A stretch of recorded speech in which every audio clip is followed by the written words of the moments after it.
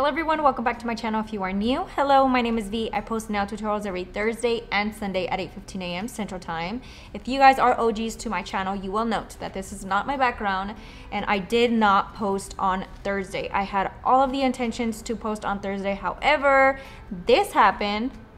I have never lived through something more terrifying in my entire life. Everything was shaking. You can hear stuff being knocked around. We've been in Florida for 5 years now, so this is definitely the first time that I have ever had to even deal with this kind of stuff. We're out of power, we're out of water. Obviously no internet. I was able to still have a little bit of service, so I was keeping in touch with my close ones. So I'm happy that we are able to be finishing this video, uploading it, and finally getting it out to you guys. I'm doing a very simple fall set. I am focusing a lot on the accent now, which is the leaves and all that. I hope you guys enjoy it. Thank you guys so much for waiting on me. Now let's get right into the video.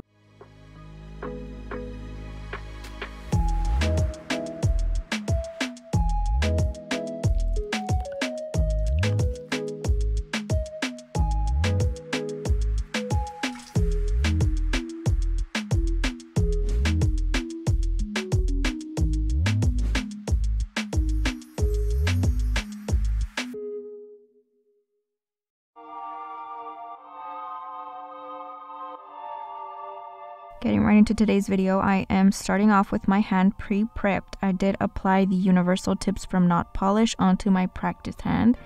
Now I'm just going in with my e-file and lightly blending that tip to the natural nail. I do think this helps with an easier application, so if you guys are struggling building that up, I do suggest you guys blend this. You get a more even coat of that acrylic. So now I'm just taking my Tammy Taylor peel and stick file and filing the sides, making sure that the sides are flush to the side walls of the natural nail. You don't want the tip to be too big on to that natural nail, or that can cause lifting.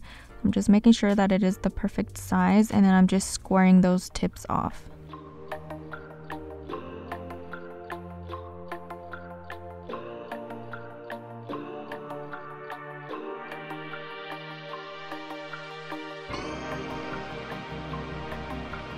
Now I'm going ahead and applying Green Envy from Notpolish onto the pinky nail, and I'm just going to fully cover that nail. It is such a really pretty fall color. Highly recommend if you guys are looking for that perfect green. Now I'm just applying one bead of acrylic into that middle section, blending it out towards the tip, and then I am doing a second bead on the tip area and blending it up towards that first bead.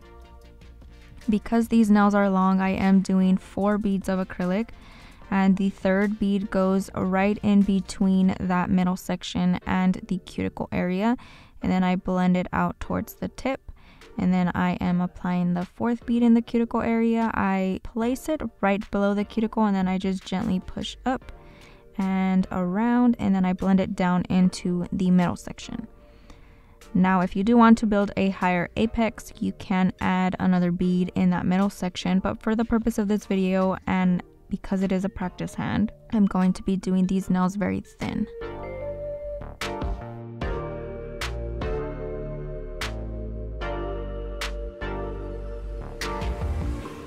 Now for the ring finger, I'm taking Touch of Lips from Notpolish and applying that again onto the entire nail. 1 bead goes in the middle section, and then I'm going to be building out the rest on that tip. I am using my Notpolish brush in the number 12. I do really like it so far. The size difference from the ones that I've used before isn't dramatic, so I do appreciate that. And then along with that, I'm using my Profiles Backstage Monomer. It is a very low odor monomer. If you guys are interested in checking it out, I do suggest it.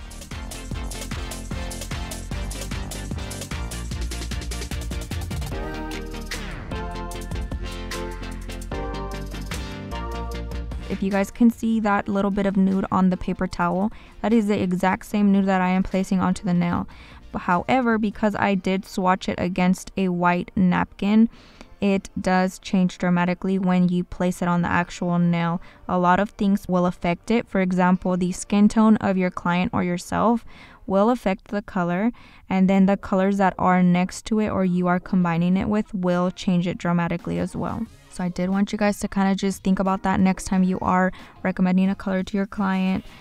Always try to place it on their nail just to kind of see how it's going to look, and then choose whether you guys like it or not. For my middle finger, I'm using this yellow mustard color. It's like a mustard yellow but orange, I guess.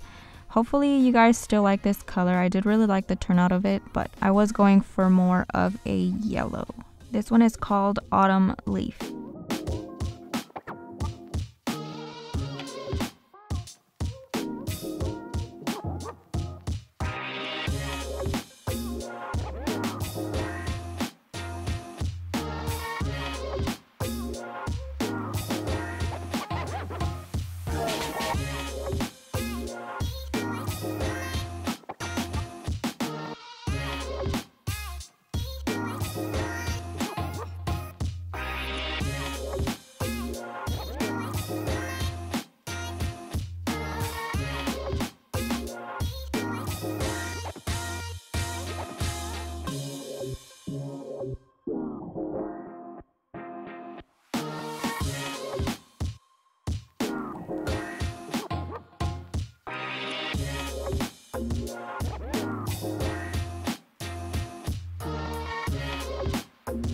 On the index finger, I am placing Fall for Bronze, and it is like a rusty copper color. I freaking love this. It has a really nice shimmer to it, which I also really love.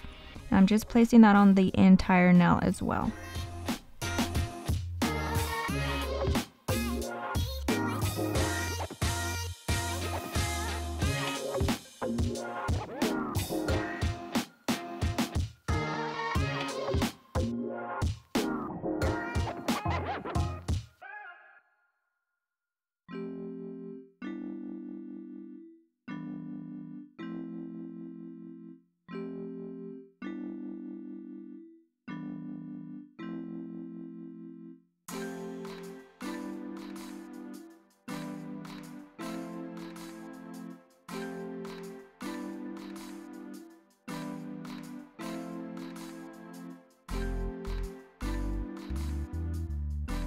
Now I'm going to be encapsulating with clear from Notpolish, and I am just adding a thin layer of that over the entire surface of the nail. I am using this to build up that extra thickness that I need, especially for long nails. And on a client, I would typically use this as well to build up that apex. I like to be cheap and save money on products. So this is kind of one of those things that I picked up. I know for a fact that clear powder is inexpensive compared to colored powder. So in order to save more of that colored powder, I use very thin layers of that, and then I add the thickness with my clear. So just a little thought if you guys are just like me and like to save some money.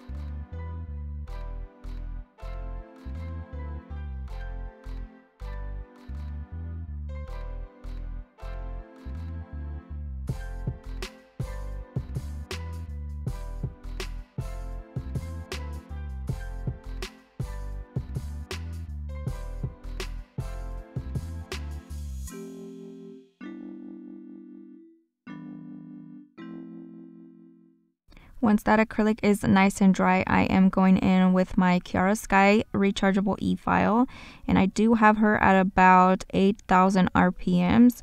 And along with that, I'm using the 5-in-1 carbide bit. This is in fine grit. I'm just going in and lightly filing the surface of the nail, making sure that the acrylic is nice and smooth. First going around the cuticle area and then filing on the rest of the nail. I do this very, very lightly. You don't need a lot of pressure. If you are applying your acrylic as smooth as possible, you shouldn't have to do too much filing.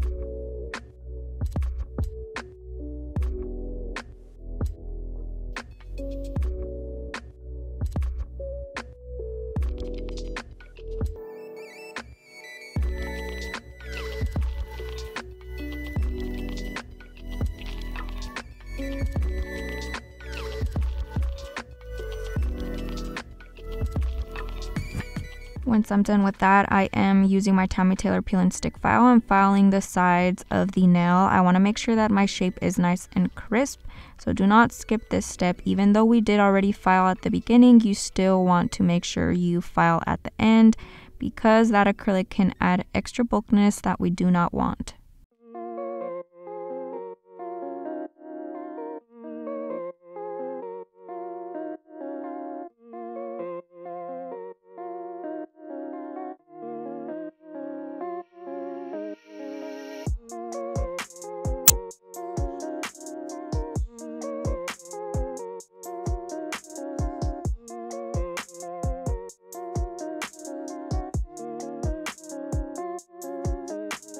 Now, just to be extra safe, I am going over the entire surface of the nail with my hand file, as sometimes the e-file can leave a little bit of ridges. I want to make sure that it is completely smooth. That's basically what I'm doing here, and I'm going to be repeating that on the rest of the nails as well.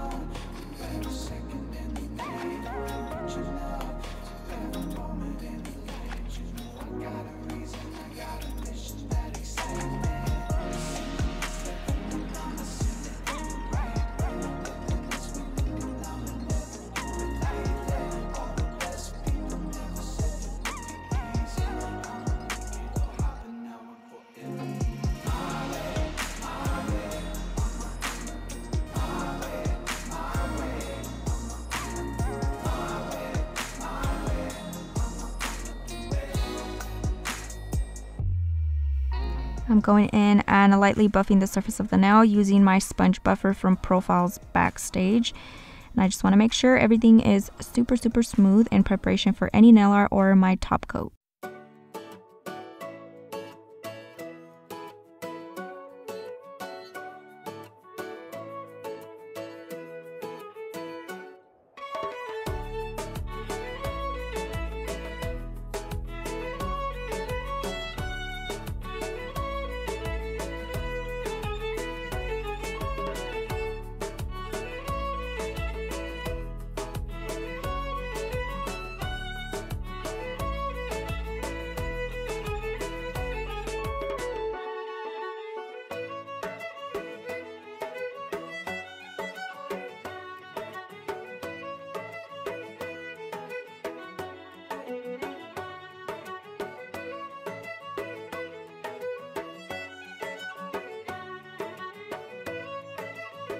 Now I am top coating the ring finger because I'm going to be doing nail art over top of it, especially because I am going to be basically covering the entire nail.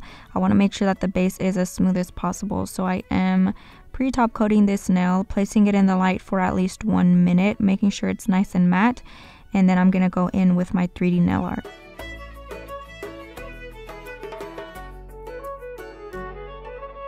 Now I'm going to be starting off my little leaf design, and for this step I am using my 3D nail art brush that I purchased off of Amazon about 4 years ago, and she's still going strong. She should be linked in my Amazon storefront, so check it out if you guys are interested. I'm starting off by doing a very small bead of acrylic, placing that on the nail and then bringing it into the point in the middle, and then I'm lightly bringing out the sides as well. So basically what I'm doing is 1 leaf with 3 little points, 1 in the middle, 2 on the sides, and the ones on the sides are a lot smaller than the one in the middle. I'm just trying to define those as much as possible. I'm just using monomer with this, and I'm using the same colors that I used on the nails themselves. I wanted them to match perfectly, so I'm using that yellowish orange and the rusticy red. Again, now I'm placing the other leaf on one side of the nail, and I'm going to be doing the exact same little design. I want it to be connected in the center, so I'm kind of flattening it out, making sure that it is kind of flawlessly connected, as you do want it to be like a maple leaf look. And then I'm going to be repeating that on the other side. And I am taking the point of my brush and really pressing in those details that I want to really be noticeable. So once it's drying, you can mold it a lot easier. When it's wet, it takes a little bit longer, and I feel like you can really get the detail once it starts drying. So I like to press it in right before it fully dries. Now I'm going in and just doing a tiny little stem. I am using that rusticy color to do this step, and then I'm kind of just blending it into those little creases to give the illusion of a dried up stem.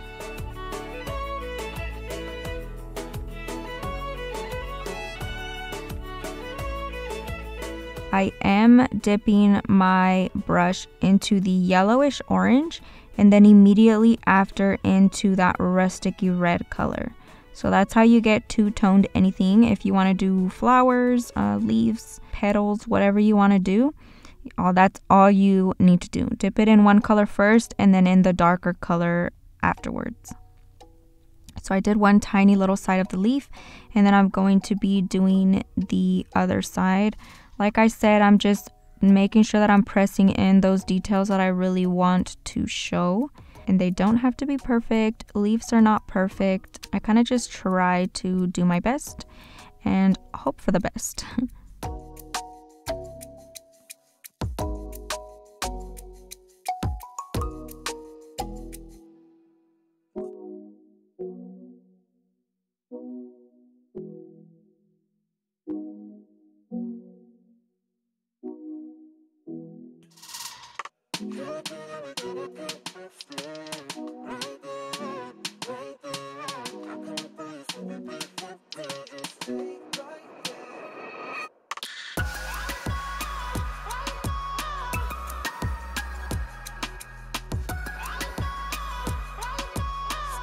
So I think I've mentioned this before, but a lot of the time when I'm trying to create videos for you guys, I kind of just go with it. For example, I had the intention of only doing maple leaves for this design, but then I realized that in that little section, I didn't have enough space to do another maple leaf. So I went ahead and tried adding that green envy into that area and kind of just go with it. And so I started building out just a tiny little leaf.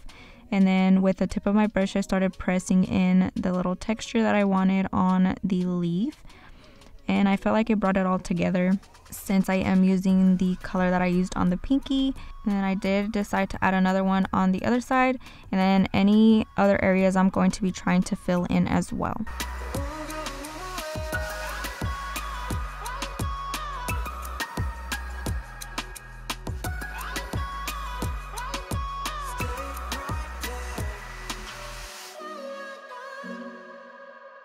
I'm I'm gonna go ahead and let you guys watch as I finish off this accent nail, and I'll let you guys kind of learn from just watching.